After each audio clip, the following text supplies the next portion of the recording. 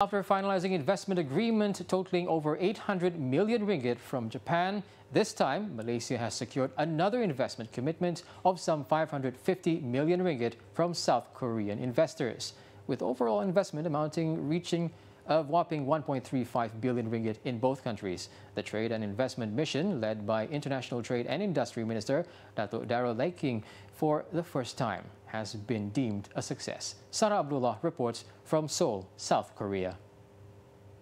On the 550 According to Datuk Darell, Malaysia received the investment commitments from multinational companies involved in the chemical production as well as the electric and electronic sectors. This type of investment will teach also our people to be on a high skill jobs. It will also create employment besides adding to the liquidity into our market. I'm very proud that the investments that we had secured will bring Malaysia a notch up again. He added the trade and investment mission was one of the many measures by the ministry to bring investments into the country and pledged to bring in more, especially from the advanced technology sector this year.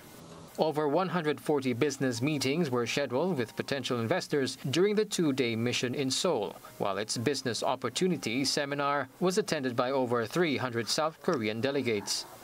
The mission, which kick-started in Tokyo, Japan last week, then proceeded to Osaka before it pulled the curtains down in Seoul yesterday.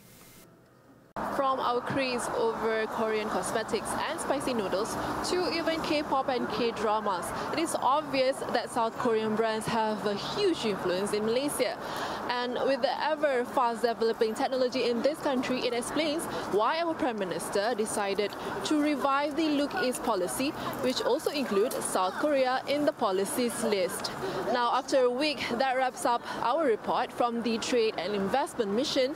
I'm Abdullah together with my camerawoman Wee Yotting, signing out now from Seoul, South Korea.